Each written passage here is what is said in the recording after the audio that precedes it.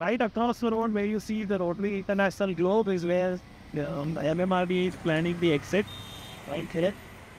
That is a island, a small island between SC Road and Linking Road. And only God knows how the traffic is going to manage. Like every time the metro comes, 50, 100 people are going to get down at that exit.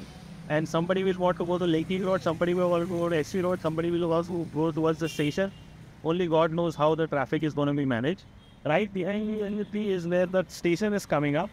So right where the machine is the last below for the stages. It's going to stretch for about 200 meters towards the north end of Bandra.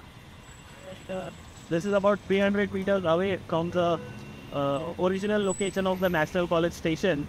So we are going to have a National College station which is actually 400 meters away from National College. So it's going to be chaos and confusion at its best. On the left, you see all these trees lined up with the garden.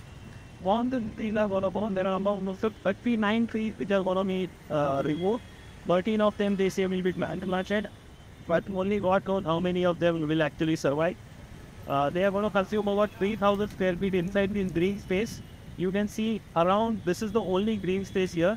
And even in that, they want to consume 3,000 square feet. Another important thing is at the original location, the original location was sparing the junction. The original location was sparing the garden, the green space. So only God knows why they had to shift it 300 meters and create this kind of mess. I hope better sense prevails. I hope they can see light at the end of the day and take corrective action.